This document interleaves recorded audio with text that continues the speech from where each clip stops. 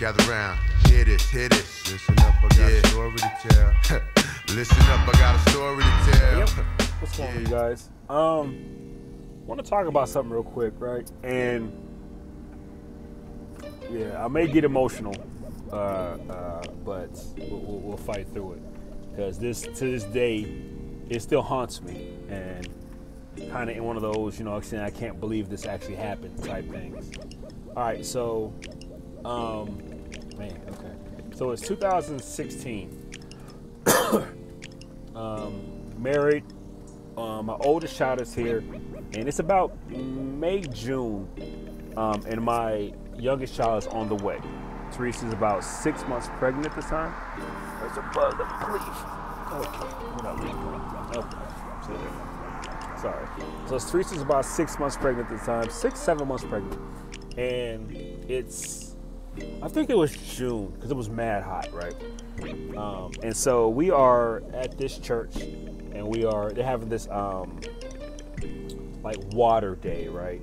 And so they got a big bouncy house, and the bouncy house had stairs on one side, then it had a big water slide on the other side, right? And at the bottom of the water slide was this pool kind of area where they had like a bunch of water just built up in it. So the kids slide down and splash to the water, and then get out, and then go back around and do the same thing all over again, right? Kind of, you know, whatever, I don't know, I'll be bored, but the kids loved it.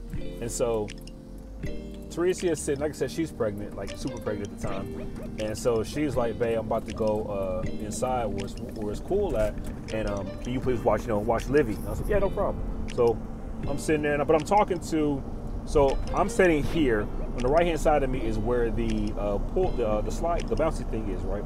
So I'm sitting there talking to the fellas, and we're just shooting the breeze and just, you know, talking about the Lord and how the day is going, and just, you know, having a cool conversation. So as we're talking, I kind of look to the right, and I see, you know, Livy's on the top of the slide. She's sliding down, and then, you know, she kind of gets up, and the guy there's two guys sitting there help her up, and, you know, she walks around and goes, she just keep doing this, her and a bunch of other kids, right? And so I'm sitting there talking, yeah, blah, blah, blah, blah, blah. And I look, and I, you know, finish the conversation, keep going, look, conversation, right? So I keep doing this, right? As I'm doing this, I kind of look, and I don't see Olivia, right? And I'm kind of like, huh. I keep talking, look back, still don't see her. Keep talking, look back, don't see her. And I said, hold on real quick, guys. And so I walked towards the pool area, and the two guys that are sitting up, you know, helping the kids out is in a deep conversation, right? And I look, and my daughter is drowning, okay? She is engulfed in this water and taking in water as we speak. And the look on her face, man,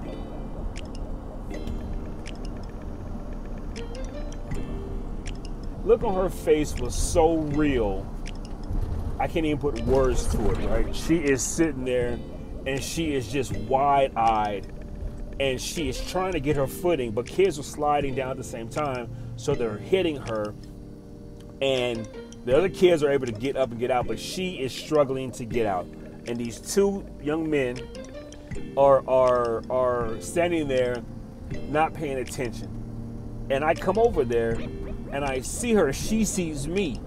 And so she's kind of like reaching, and I just quickly, one arm, grab her and pull her up. She's coughing, and I'm like, hey! And so the two young men, they see me, like, oh, I'm so sorry, we didn't see. And I grab her, and she's crying, right? She's hysterically crying, and I'm holding her. I got her on my shoulder here. I'm like, it's okay, Mama. Daddy got you. And I said, I'm walking away from the pool area, and she is bawling and just crying. So my heart is broke because my daughter is crying because she almost drowned, and I am sitting there, and I'm hot, but I'm more concerned about my daughter at this time. And I'm just holding her, and she's crying, and I feel like this pushing.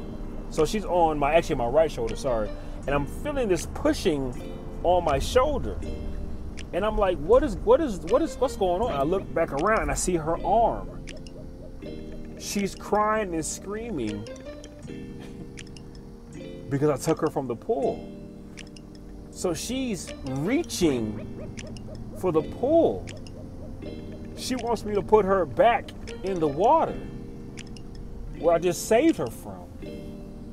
And I'm sitting, so I kind of put up, I said, what? She said, she basically, I want to go back to the water, And I'm sitting, I was like, Mama, and I didn't know what to say. And I said, no more water for right now. And she just loses it, right? And I said, it's fine. So I took her inside where Teresa was at, and she, just sat there with her for a while, and, because she cried and she held her and everything like that. And I just sat there, I'm like, yo, you almost drowned in that. Yet you're wanting to go back to that. Like, that thing almost overtook you, it almost killed you.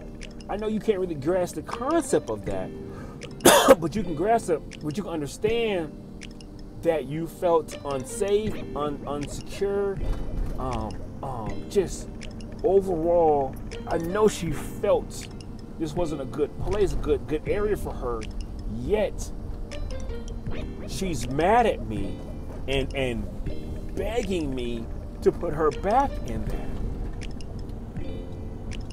And that this is like 2016 to 2021, and I have thought about this ever since then. And I liken it to us believers being freed from certain sins, right? We have been, by Lord's beautiful grace, He has reached down, seen us entangled in a sin, whatever your sin may be, right? He has pulled us out. Yet and still, we are reaching and begging and trying our best to get back to it. Instead of resisting it, instead of seeing how deadly and dangerous it was, we are trying our darndest to get back to it. Because we feel like there's something in there that completes us. My daughter didn't grasp the concept of how close to death she was. All she saw was this was joy. And it's like us with sin, we don't understand how quickly we could be overtaken by sin, but yet we don't care. We just want that joy it brings. And so going back to my daughter, and this is, the thought is just still tough for me, but it's like she loved that joy, even though that joy had no love for her. And it's like we love sin so much, even though sin has no love for us. Saints, I encourage all of us, myself included, that we be mindful of the rescuing of the Lord from certain sins and rejoice in that and find our joy in that, as opposed to trying to find our joy in that sin. Because whether we knew it or not, that sin that we were trapped in, the mindset of that sin was to take us down and finish us off. Yet Christ came to give us life. I pray that we run towards Christ with the same joy, same zeal that we ran towards sin.